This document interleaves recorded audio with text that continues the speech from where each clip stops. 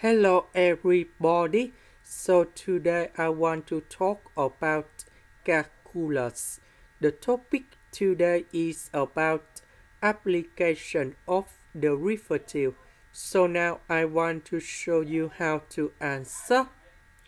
A rectangle has its base on the x-axis and its upper two vertices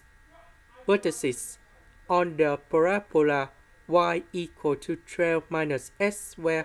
What is the largest area of the rectangle can have? So now I want to show you how to answer. If we graph about 12 minus s squared, the graph should be like this. So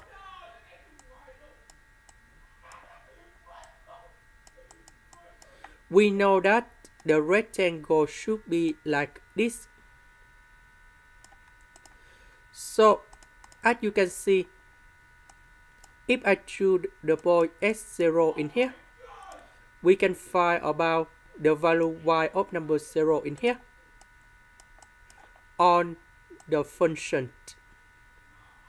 Because two vertices, they are on the parabola, and the base that's in here, they on x-axis. So from 0 to x0, we have a half of the side of the rectangle. That means on the left we have negative s of number 0 in here. So the side number 1, based on the graph, we need to sum s0 plus s0 in here.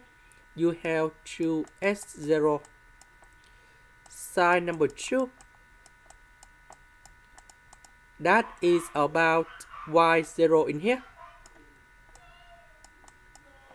And y0, that is equal to this one.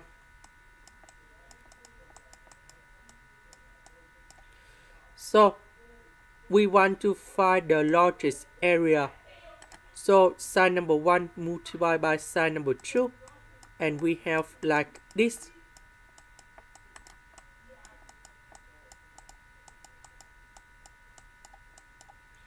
Now we can consider about the function in here.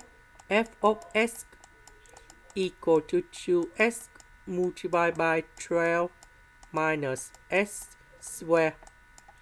And now 2x multiplied by 12 and s squared.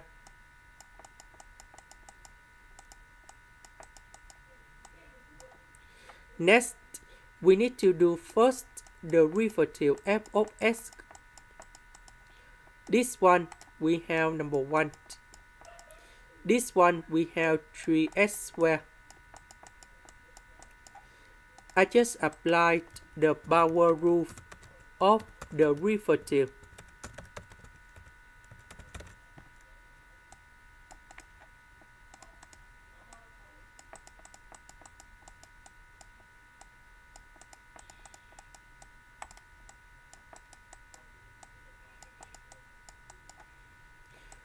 So this one we have 6s squared.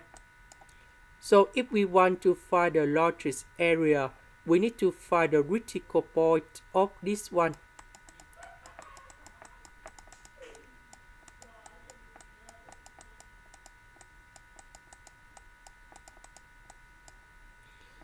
So s squared equals to number 4. So because we want to find the side number 1 and side number 2, and they should be about positive number. So we just select about s equals to number 2. So we put the square root for the both sides, and we have s equal to number 2. And now we need to find the largest area. So that should be about 8 equal to 2s multiplied by 12 minus s squared. So I will put number 2 going here.